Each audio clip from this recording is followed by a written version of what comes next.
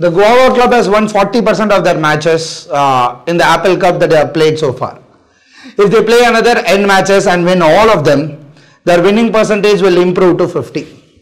Further, if they play 50 more matches and win all of them, their winning percentage will improve to 50 to 60. How many matches has the Guava club played in the Apple Cup so far? In the matches, there are only two possible outcomes, win or loss. Draw is not possible. So the question says, they have won 40% of their matches until now. We don't know how many matches they have played. So let's say the number of matches that they have played is X. Now we know they have won 40% of X, or we can say 0.4X. And they play another n matches and they win all of those n matches. The winning percentage goes to 50. So they play another n matches along with it and they win all of them, 100% of the n matches. So 100% of n gives me n itself. That says they win, their winning percentage goes to 50% of the overall. That means it goes to 0.5 of X plus n.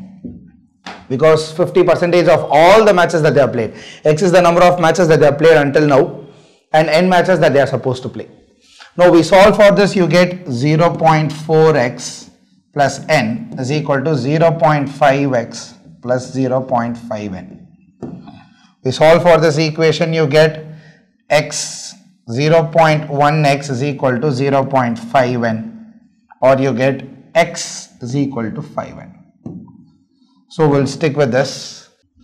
Now let's take the second case here. It says further, if they play 15 more matches and win all of them, their winning percentage will improve from 50 to 60. So they have already won 40% of X. They play n matches and another 15 matches and they win all of them, which is 100% of n, which gives you n plus 15. They have an overall of 60%, so that's 0.6 into x plus n plus 15.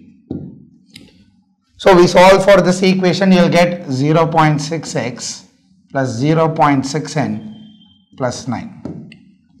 So here 0.4x plus n plus 15 is equal to this. So I'm bringing the constants to one side and the variables to the other side. You will have 0.6x minus 0.4x is 0.2x. 0.6n minus n gives you minus 0.4n. 15 minus 9 gives you 6. Or we can write it as 2x minus 4n is equal to 60, or x minus 2n is equal to 30. We know that x is equal to 5n, so substituting that part over here, we'll have 5n minus 2n is equal to 30. So 3n is equal to 30, n is equal to 10. We know n is equal to 10. The question is how many matches that they have played.